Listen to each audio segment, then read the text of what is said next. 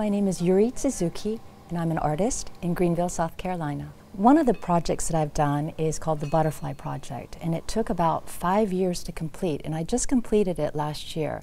I wanted to utilize the symbol of the butterfly because the butterfly transforms itself. Greenville was a textile town. Now it's a city of advanced manufacturing, and I thought, what a great metaphor for the city of Greenville. Butterflies mean many things to many people. There's not a single person that I can think of that doesn't like a butterfly. I went to the city and I said, I'd like to create an installation piece where the whole city is the canvas. And I'd like to place butterflies on light posts, and I'd like to place them on buildings so that when kids walk around or tourists walk around, they'll say, look, there's a butterfly. And that would be a wondrous thing because it would put a smile on a face. There's a sculpture called Butterfly Journey, and it's at the entrance of the Cancer Survivors Park. And to many cancer survivors, butterfly means hope, it means rebirth, it means the fragility of life.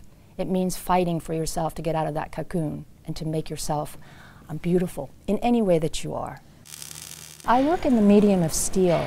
Steel, when you think of it being unbending and cold and very hard to destroy or to form. For me, it's a challenge, an interesting challenge, to make it into something that is very airy, that's something that seems to float, something that's fragile.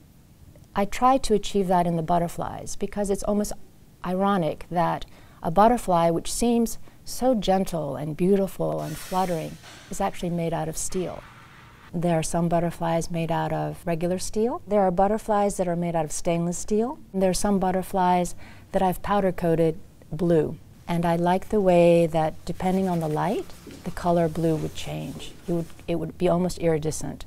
A typical day for me is I may go to the fabrication shop, and to me it's ironic that from out of that noise and grit and dust that something beautiful comes out, especially a butterfly. It's almost as if out of this cocoon, this butterfly flutters out, and it's magical.